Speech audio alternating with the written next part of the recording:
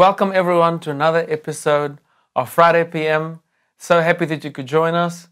And if you haven't seen Friday PMs before, then if you're a first-time visitor, welcome to our studio and wherever you're joining us from. I know some of us could be joining us from Africa or the Americas or Asia, Europe, wherever you're joining us from. You are so very welcome to today's episode. I'm so excited because I think really the Lord's going to bless it in a mighty way. So put off anything that can distract you for the next half an hour or so, that you can just plug in to what God has for you today. There's no accident why you've tuned in. That much I can say. I believe the Lord has a plan if you're watching this. If not for you, but also maybe for someone around you even. So stay tuned. So today is a very special day because we're talking about a special topic, and you could have seen it. It's called Money Matters, and because we're talking about money matters, but also because money does matter. So a very important topic today, and we're very privileged to be joined by Paul Addison. He's on our board of directors here in the UK. He's joining us from Surrey, and he's been very faithful to the ministry of Vinesong. He and his wife, Val, they've been faithful supporters of the ministry. And of course, they go a long way back in their friendship with John Watson. So Paul, just great to see you, and thank you for joining us today. Oh, it's my pleasure. Nice to be with you, Dan. Thank you. We so long to see you and, have fun and have fellowship. But this will have to do for now, unfortunately. I know. It's been a long time, hasn't it? Yeah, it's been very long, very long. Well, we're going to jump straight into the word, Paul, and for you to just share what's in your heart. And may I just say off the bat here that when it comes to money, I always have the deepest respect for you, Paul, because you've always taken money seriously, and you've always had a great, healthy respect for it. And so I believe the Lord has really prepared you and more than qualified you to speak to us today. Well, I'm going to speak. Oh, sorry. I said, well, let's hope so. After that build-up. We do believe in prayer, so you're in good hands. All right, Paul. Well, so we're going to just start by reading here.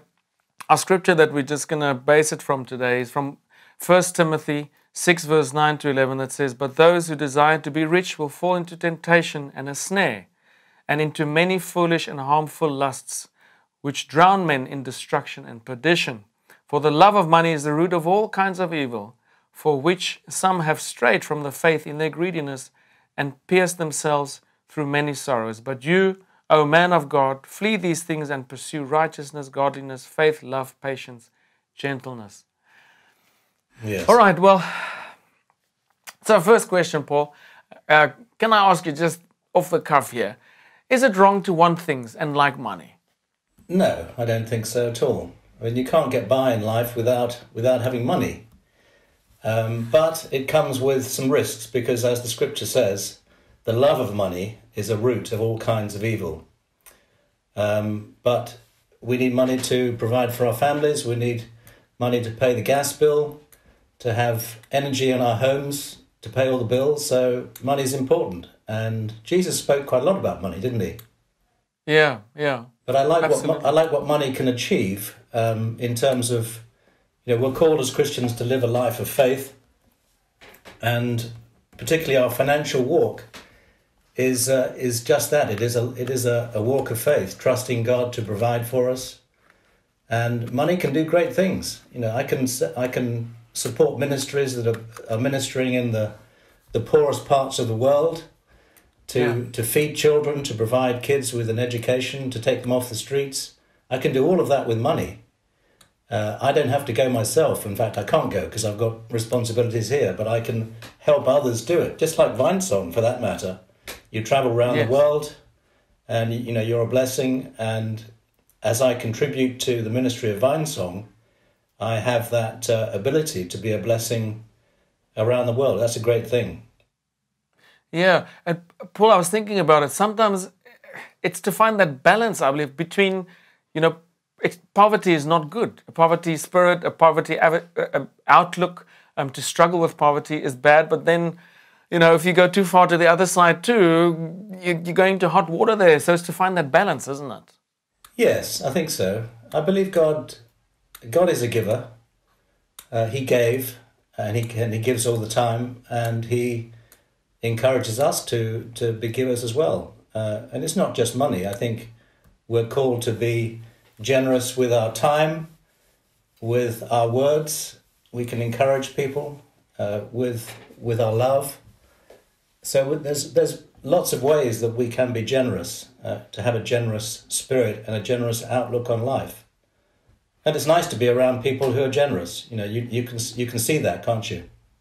Yes, no, absolutely. And when God says in His Word, "Test me," you know, how many times does He say, specifically when it came to money, He said, "Test me in your giving."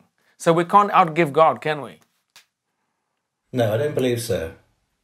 God is faithful to provide, although the times certainly I've experienced when it seems like He hasn't heard my prayers because I'm waiting a long time.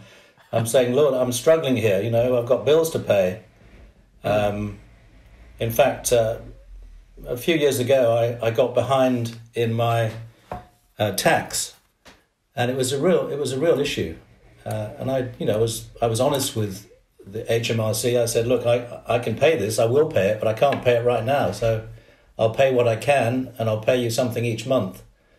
And it took a while, but God provided, you know, in such a great way at the perfect time. So I managed to clear the backlog and get back on, you know, square with HMRC again.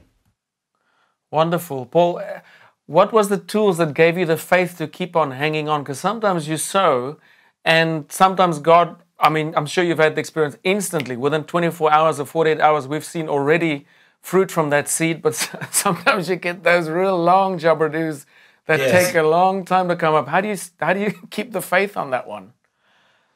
Well, you just take each day as it comes, and each day you rely on the faithfulness of God, knowing that even though it's not really what you want to be walking through at the time, you just have to trust God and know that He loves you, and it's going to be okay. You know, I think that's a great revelation as a Christian, to know that yes, there's problems, but God loves you and He knows what you're going through, and just stay with the program, stay faithful, and trust God.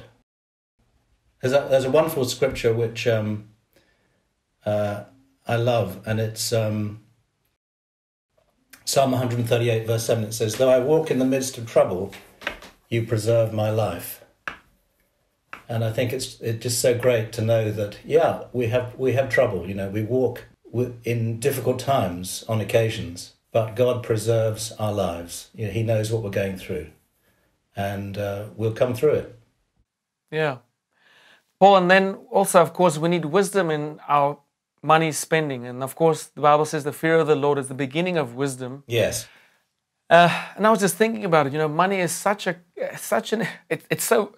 I mean it with the deepest respect, but it's such a volatile substance, because money can do great blessings, as you talked about, but the misspending or not having wisdom can create havoc. It can create havoc in your marriage when you start disagreeing about it. It can create anxiety, stress, substance abuse, all kinds of things, and that stress can cause health problems. Wow, I mean, I'm sure you've met people like that are really so deep in stress, and their health gets affected. So, yeah, how do we have wisdom not to get to that point? And yeah, maybe some helpful tips there. I don't think anybody is immune to the pressures that money brings. I mean, I have clients who are very wealthy, but they still have money pressures, and one has to, you know, walk wisely in life. You know, the Bible says, be very careful how you live, not as unwise, but as wise. And I think this is something you learn over time. In a family, I would say whoever's good with money matters, let them sort of take charge. So that could be the wife as opposed to the husband. I know many couples where the wife is the smart one when it comes to figures and planning and budgeting and paying the bills, and you know, she should take it on. So whatever works for you in the family. And practically, it is important to know what your income is and what your outgoings are. And if you don't know that, that's really stage one. You must get a handle on what your income is, what the tax is, what your take-home pay is, and then where that money is going. So make a list of all the bills you pay and keep a record of what you spend. And over a process of, say, 3 months, you should get a pretty accurate handle on what you need. And when you know that, then you can begin to plan sensibly financially.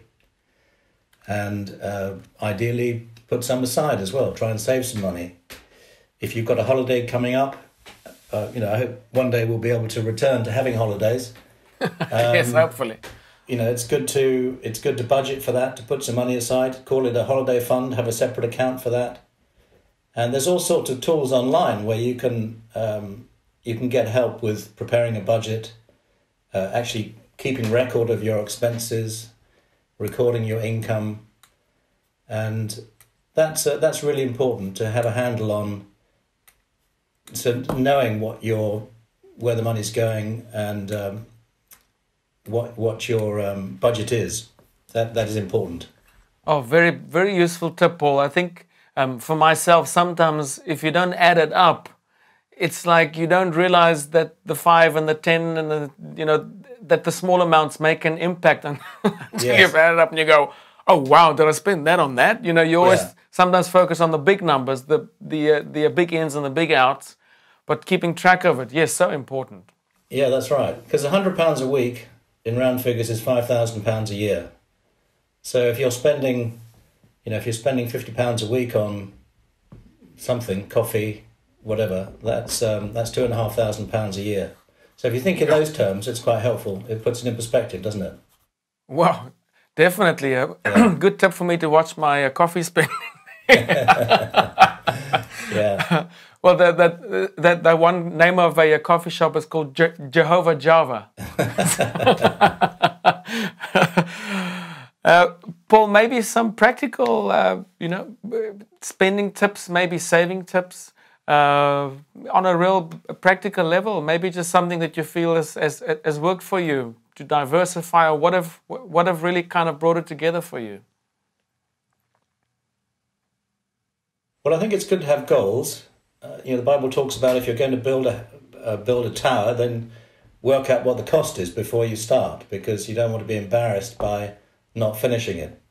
So it's good to have goals, and I think that's a great incentive for saving. So if for example, you know that you want to go to the States for a holiday next year, then work out what the cost is, and then, you can say, how much do we ideally need to save each month so that by the time that holiday comes around, we'll have what we need to enjoy the holiday.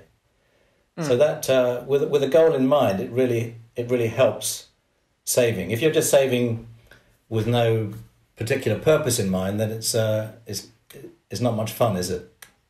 No, and it's easy to spend now. But it is quite a revelation if you don't know what you're spending on various items, then it's quite a revelation when you do find out. So that's really the first, that's the homework for anybody who's in that position this week. Start that. Great. Paul, we're going to look at two extremes now. One extreme, maybe some advice for someone who is on the one extreme of, let's say, extreme wealth, someone who's doing really well financially. Yes. What are some warning signs if maybe your position can have the potential of taking you away from God? What are the red lights, the real warning alarm bells that should go off? I think for somebody who's really wealthy, the first thing is to make sure they've got Vinesong's bank details so they can make a donation. Brilliant. But beyond that, and we're gonna put it on the bottom of the screen. Yeah. with my Vinesong board member hat on. Oh, of course, yes. Yeah. Well, I think like anything else, if you're honest with yourself, and that might be difficult for people, but if you're in the just when it's just you and God, if you can look back and see, well, actually, I sense a distance between us, and I haven't read the Word for 2 weeks. These are signs that you're not in close fellowship with God. I mean, He's there; He's still in you. If you're born again, then Christ is in you, which is the wonderful reality of living as a Christian. Christ in you, the hope of glory. Yeah. But if you're not turning to Him for guidance, or not just having conversations with Him, then I think that's an indication that you're distracted, and money could be the distractor. Because money does give you it has the ability to take on godlike qualities, doesn't it? Oh, yes. The Bible says you can't serve God and money, one translation says. So money has, it has that ability to be preeminent in your life and determine where you go, what you do, because you can afford to or you can't afford it. But it's God that we serve, and money should serve us. And ideally, God gives you a steer on, how to spend your money. Yeah. So I think that's whatever works for you. For me, I take the dog out for a walk every morning. I go round a lake near my house, and that's my time. Normally, very often, it's just us. There's nobody else around because it's early. And that's my time to speak with the Lord, think about the day, think about my work, what I have to do, what's important, and I'll just commit what's coming up to God, saying, well, I really want that meeting to go well. Help me to have a good meeting with that client. These days it's, a phone call or a Zoom. So just committing the day to Him and asking for His help and His wisdom. And I think if you keep doing that, then it becomes a natural part of life, and you're always close to the Lord. Yes, Paul, I mean, you're putting into practice what you're saying about the scripture that says, seek first the kingdom of God and all His righteousness, and all things will be added to you. And yes. Rightly so. If we put Him first, as you said, the rest just kind of, like you say, it's not always easy, but things end up working out if you put God first. Yes.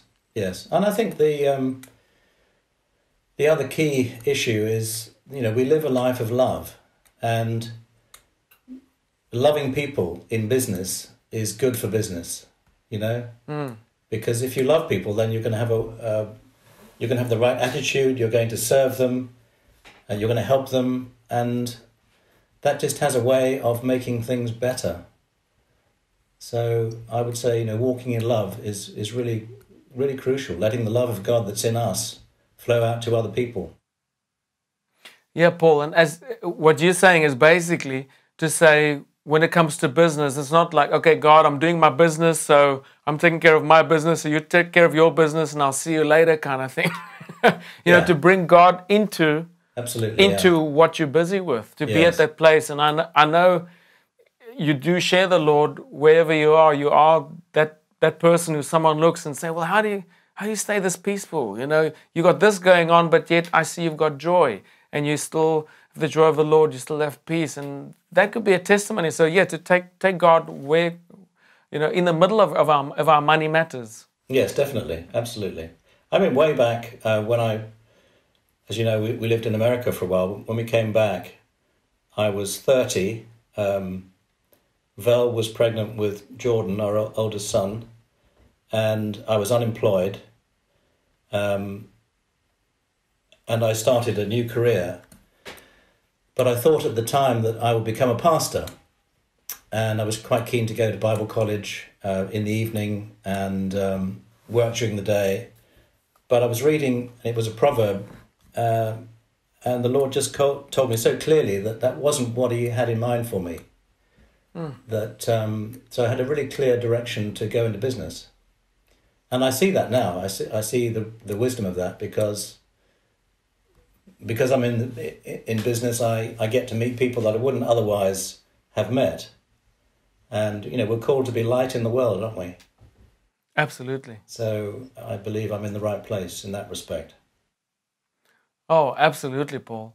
Then, Paul, let's talk about someone that's on the complete opposite side of the scale. So now, what's advice for someone who's really, really feel like they're in a deep, dark financial hole and they don't know how to climb out? And if you're watching this and that's you today, we really believe that God is going to help you and see you through.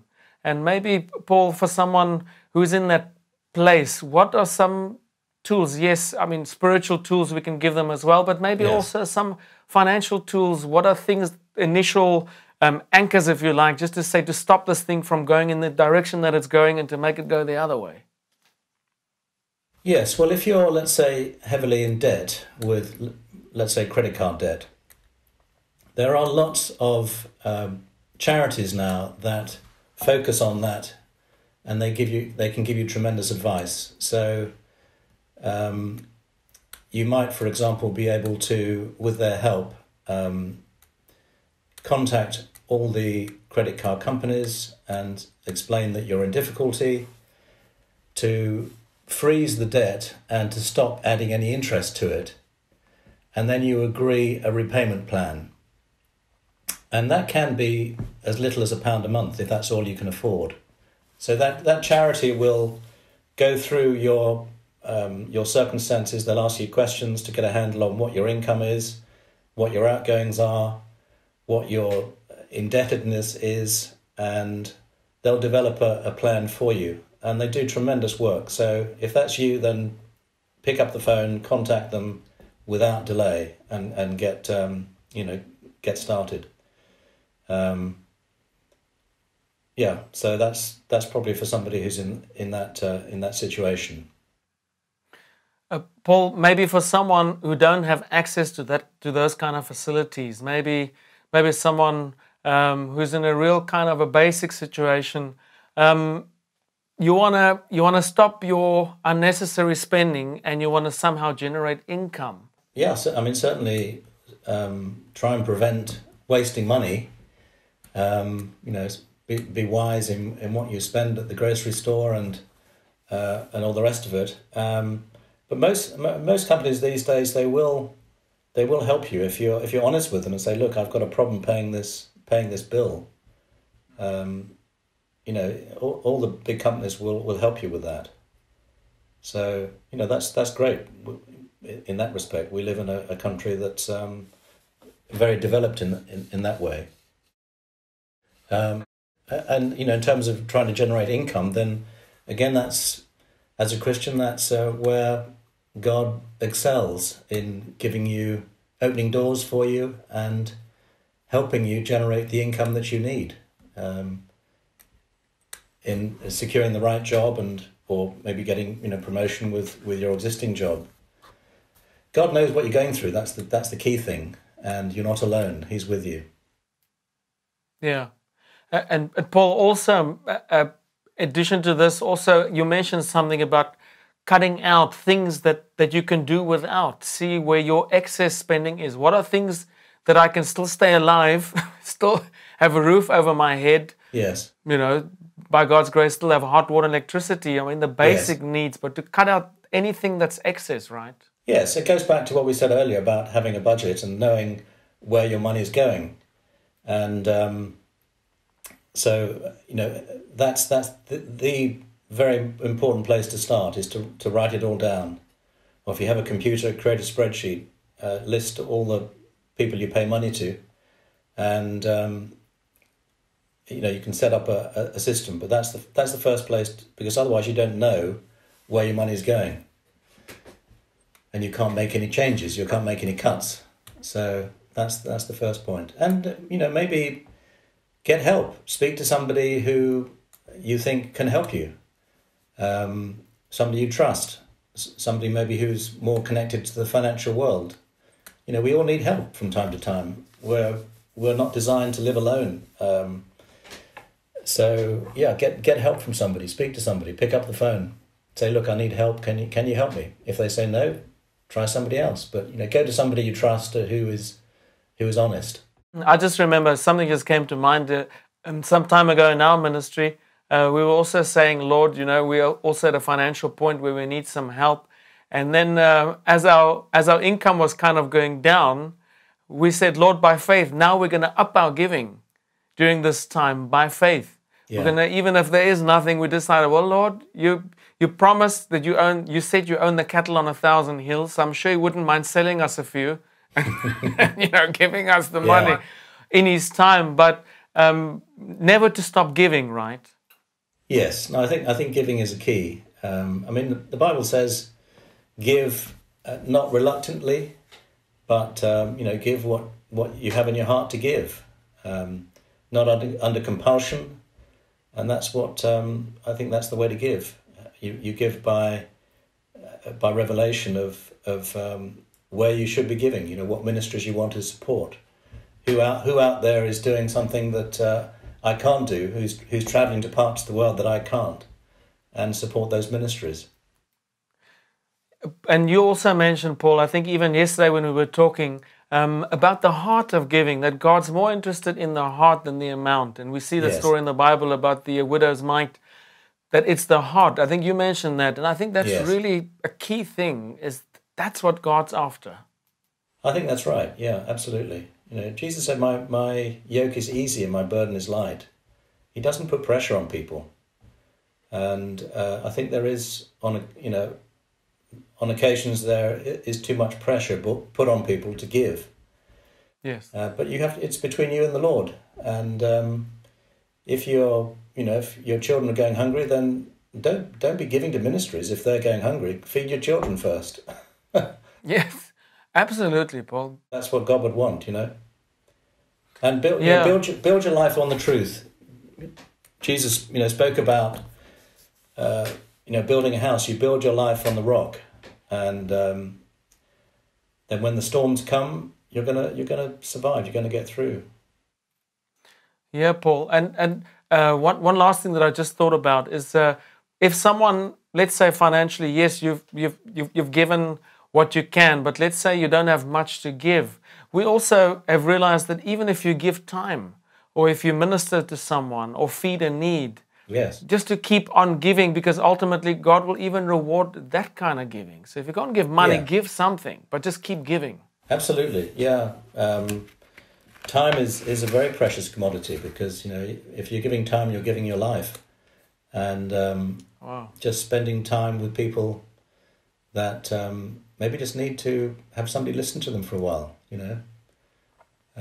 is very valuable, absolutely. Or giving of your talent. If you're good, mowing the grass, and there's an old lady down the road, go and cut her grass, or weed her garden, whatever.